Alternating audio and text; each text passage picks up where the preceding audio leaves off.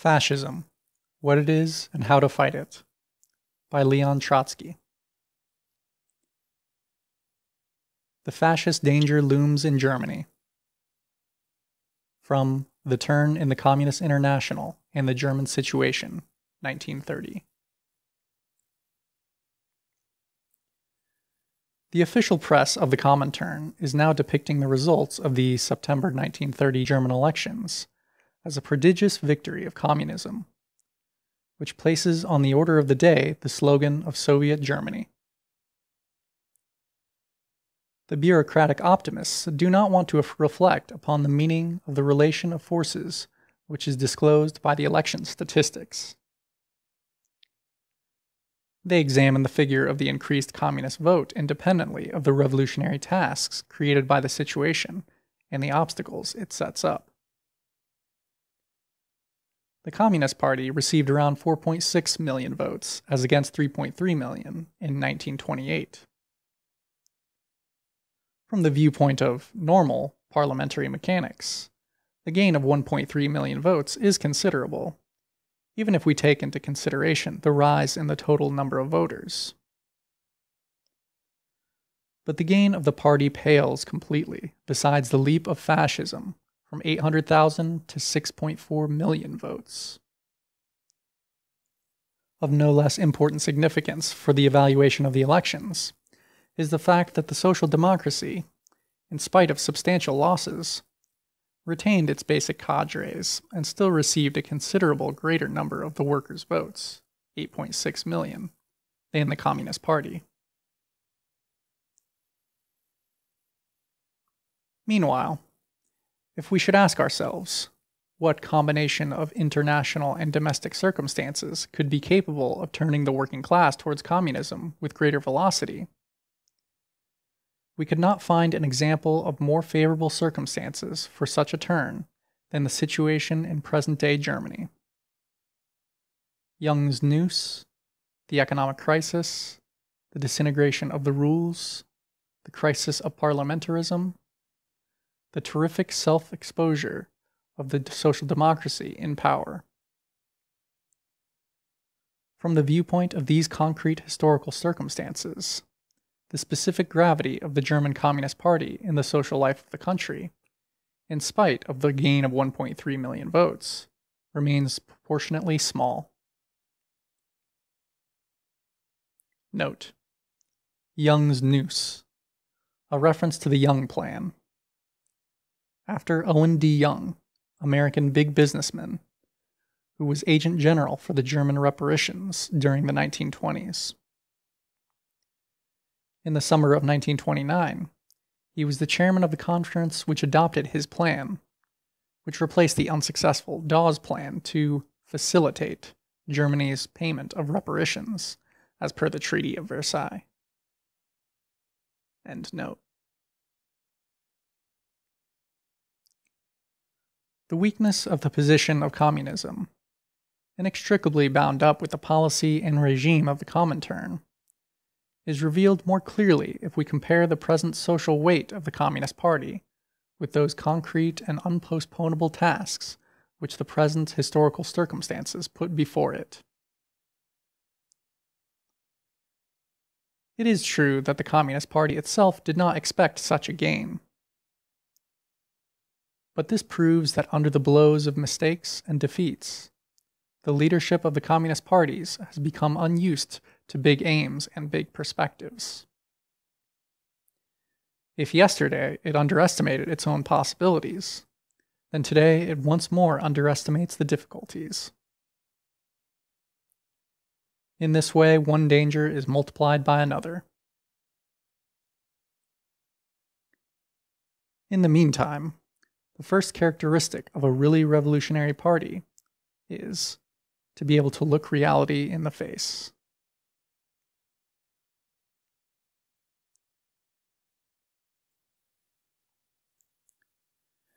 In order that the social crisis may bring about the proletarian revolution, it is necessary that, besides other conditions, a decisive shift of the petty bourgeois classes occurs in the direction of the proletariat.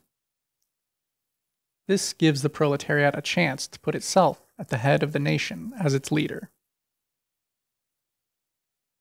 The last election revealed, and this is where its principal symptomatic significance lies, a shift in the opposite direction. Under the blow of the crisis, the petty bourgeoisie swung, not in the direction of the proletarian revolution, but in the direction of the most extreme imperialist reaction, pulling behind it considerable sections of the proletariat. The gigantic growth of National Socialism is an expression of two factors: a deep social crisis, throwing the petty bourgeois masses off balance, and the lack of a revolutionary party that would be regarded by the masses of the people as an acknowledged revolutionary leader. If the Communist Party is the party of revolutionary hope, then fascism, as a mass movement, is the party of counter-revolutionary despair. When revolutionary hope embraces the whole proletarian mass, it inevitably pulls behind it on the road of revolution considerable and growing sections of the petty bourgeoisie. Precisely in this sphere, the election revealed the opposite picture. Counter-revolutionary despair embraced the petty bourgeois mass with such a force that it drew behind it many sections of the proletariat. Fascism in Germany has become a real danger, as an acute expression of the helpless position of the bourgeois regime, the conservative role of the social democracy in this regime, and the accumulated powerlessness of the Communist Party to abolish it. Whoever denies this is either blind or a braggart.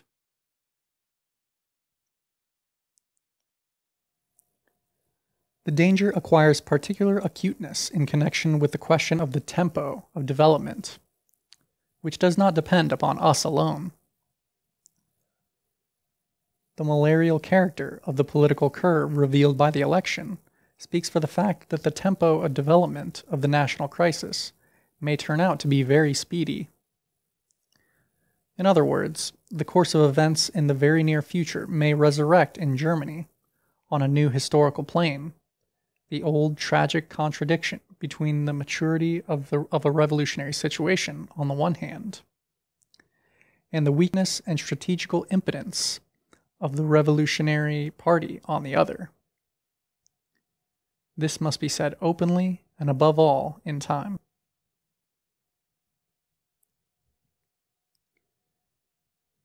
Can the strength of the conservative resistance of the social democratic workers be calculated beforehand? It cannot. In the light of the events of the past year, the strength seems to be gigantic. But the truth is that what helped us most of all to weld together social democracy was the wrong policy of the Communist Party, which found its highest generalization in the absurd theory of social fascism.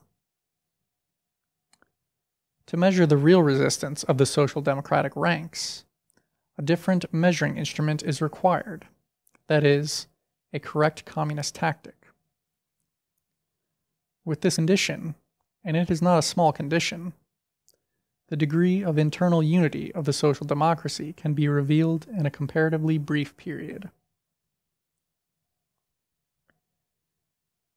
In a different form, what has been said above also applies to fascism. It emanated, aside from the other conditions present, in the tremblings of the Zinoviev-Stalin strategy. What is its force for offensive? What is its stability? Has it reached its culminating point as the optimists ex officio, Comintern and Communist Party, assure us, or is it only on the first step of the ladder? This cannot be foretold mechanically. It can be determined only through action. Precisely in regard to fascism, which is a razor in the hands of the class enemy, the wrong policy of the Comintern may produce fatal results in a brief period. On the other hand, a correct policy, not in such a short period, it is true, can undermine the positions of fascism. Note: Zinoviev-Stalin strategy. Grigory E. Zinoviev, 1883 to 1936. Chairman of the Comintern from its founding in 1919 till his removal by Stalin in 1926. After Lenin's death, Zinoviev and Kamenev made a bloc with Stalin, the Troika, against Trotsky and dominated the Soviet Party. In the period of the Zinoviev-Stalin domination of the Comintern, an opportunist line led to a series of defeats and missed opportunities, most notably the calling off of the German Revolution of 1923. After breaking with Stalin, Zinoviev united his following with the Trotskyist left opposition. But in 1928, after the expulsion from the party of the united opposition, Zinoviev capitulated to Stalin. Readmitted to the party, he was expelled again in 1932. After disavowal of all critical views, he was again readmitted, but in 1934. He was expelled and imprisoned. He confessed at the first of the Great Moscow Trials in 1936 and was executed. End note. If the Communist Party, in spite of the exceptionally favorable circumstances, has proved powerless seriously to shake the structure of the social democracy with the aid of the formula of social fascism, then real fascism now threatens this structure, no longer with wordy formulae of so-called radicalism, but with the chemical formulas of explosives.